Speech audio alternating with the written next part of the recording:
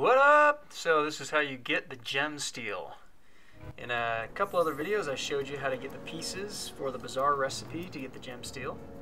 So here I'm going to show you how the Bazaar works. As you can see, that's all I've got in the Bazaar right now. So I go over here. I have 2 Gemsteel already. I will get a 3rd one. So I sell my scarletite.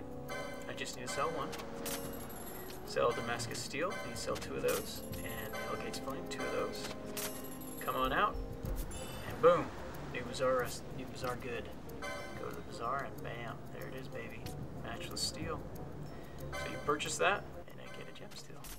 So now I have got 3 Gemsteels, and that is all you need for the Tournesol, and you need 2 for the Kumbha. So you can just sell all 3 and get both at the same time. Kill 2 birds with 1 stone. Or you can just get 5 Gemsteel.